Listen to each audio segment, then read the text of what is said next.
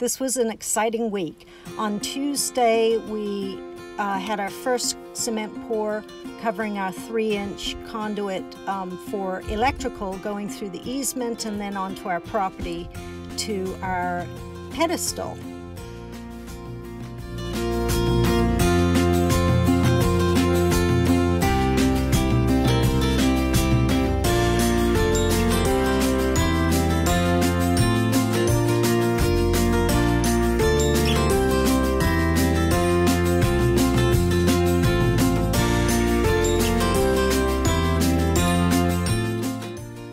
Then on Thursday, we had 4 cement trucks in total come to pour the cement for the post and piers, the stem wall, and the cistern surrounds. So it was a big day, and we had a crew on board to help do it. In fact, they did most of the work. We provided pizza.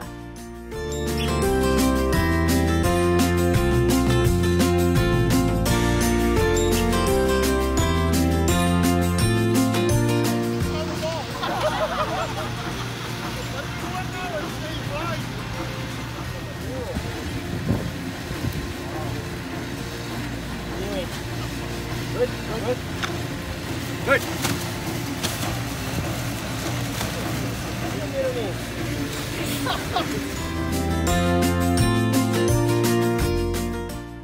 The crew we hired for the day were Tane and his family, who are all masons. And right here, the guys couldn't quite get the pump hose all the way to the end, so they really had to get their hands dirty. Anyway, they were a lot of fun to have for the day, always laughing and joking, and they worked very hard, as you can see, and it was a really successful day overall.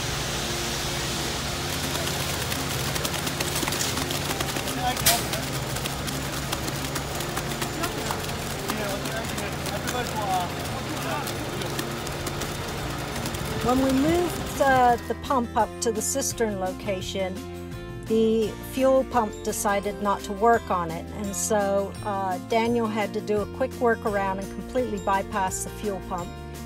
So these guys were constantly topping up the Gatorade bottle to keep the pump going.